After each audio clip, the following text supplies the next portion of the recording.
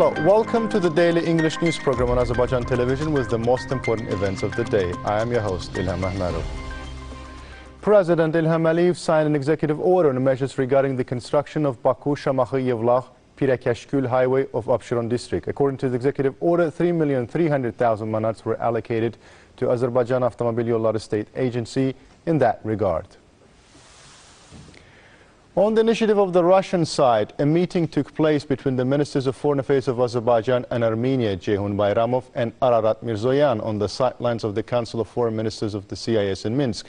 Ceyhun Bayramov underlined Azerbaijan was ready for the normalization of relations with Armenia based on the principles of international law, in particular respect for the sovereignty, territorial integrity and inviolability of borders of states. He emphasized that it is important to start the negotiations on the delimitation of borders. Also, the necessity of submissions of mind maps by Armenia was accentuated. Ceyhun Bayramov also met with his Russian counterpart, Sergei Lavrov. The two ministers discussed events to be held within the framework of the 30th anniversary of the establishment of the diplomatic relations between the two countries. Also, they exchanged views on the full implementation of the trilateral statement dated 10th November 2020 and regional issues.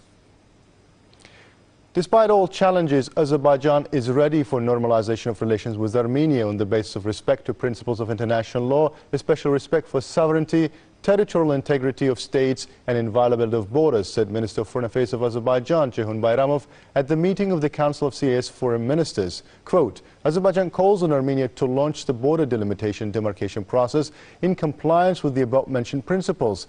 Azerbaijan is committed to fulfilling obligations arising from trilateral statements in Karabakh and agreements on unblocking all communications in the region. The unblocking of communications will benefit all countries in the region and strengthen the role of the South Caucasus in international transport projects.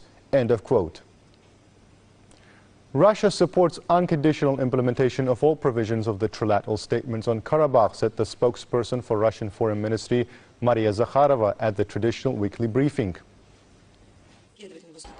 Moscow supports the unconditional implementation of all provisions of the trilateral statements of the Russian, Azerbaijani and Armenian leaders dated November 9, 2020 as well as January 11, 2021. We consider that with this, the important opportunities will be established for normalization of mutual relations as well as bilateral complex issues between Baku and Yerevan.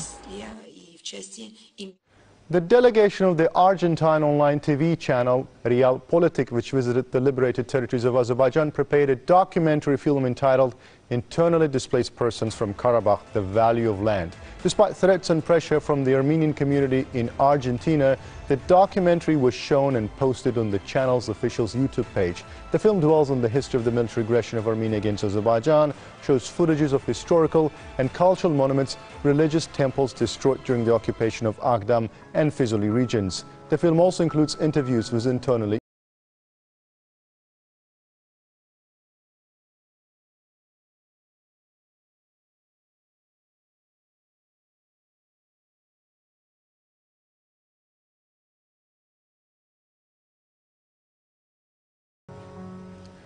The rudeness of the police towards the protesting citizens in Yerevan sparked a wave of discontent in the country. Prime Minister Nikol Pashinyan recalled the Armenian ambassador to Iran, and this angered the diplomat.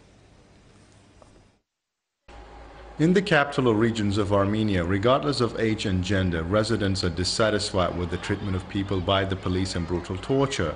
Citizens claim that they are already tired of this behavior of police officers.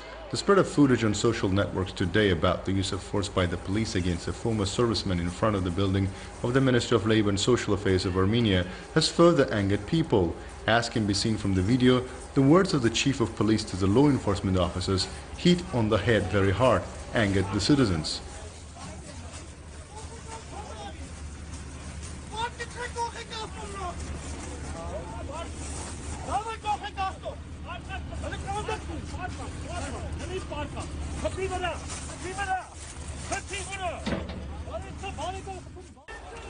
According to Armenian media reports, the beaten serviceman was taken to one of the hospitals and is in coma. Human rights defenders and members of the country's Bar Association plan to send a joint statement to the relevant authorities, including international humanitarian organizations. Meanwhile, Armenia continues to recall its ambassadors from abroad. This time, Prime Minister Nikol Pashinyan recalled the Armenian ambassador to Iran, Artashes Tomanyan, and this angered the diplomat. He announced that he would never return to Armenia. It is reported that the former ambassador to Iran is a person from the inner circle of the tandem of ex-presidents Kocharian and Sarkisyan. He served as the first deputy foreign minister during the time of the Khojaly executioner Serge Sarkisyan. 1,448 infections with the novel coronavirus were registered in Azerbaijan. 847 people recovered after treatment and were released home. 11 people who earlier tested positive for COVID-19 died.